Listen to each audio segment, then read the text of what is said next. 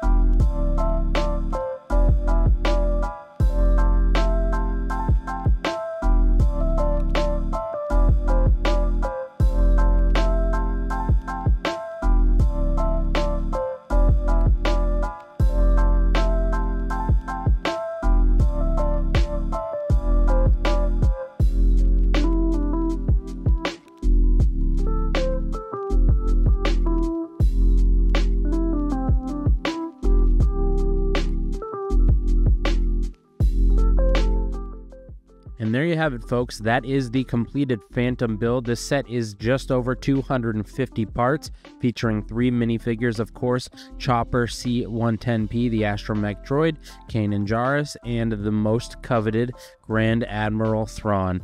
The build itself is pretty fun. It's very solid. It's a great size for you to be able to swoosh around and play with it. Definitely awesome for younger kids, and it has the play feature of 2 blasters on either side of the ship, which is cool. You can see some Rebel loot here in the trunk. Close-up details of C-110P Chopper. A little misprinting on our head there with the tilting, but some great features and details on both the top of the headpiece and around the head and the torso areas. Very accurate Chopper minifigure. And here is Kanan Jarrus, the Jedi of the Ghost crew. This is obviously after he was blinded by Maul. Spoiler alert if you haven't watched Rebels, but a very nice dual molded eye patch and hairpiece there, very accurate to Kanan, and of course the most coveted Grand Admiral Thrawn, worth over $100 on his own because he has only ever appeared in this set. I assume we'll see him in an Ahsoka related set, but that has yet to materialize. So there it is, 75170, the Phantom, and here are some high-res shorts of these minifigures.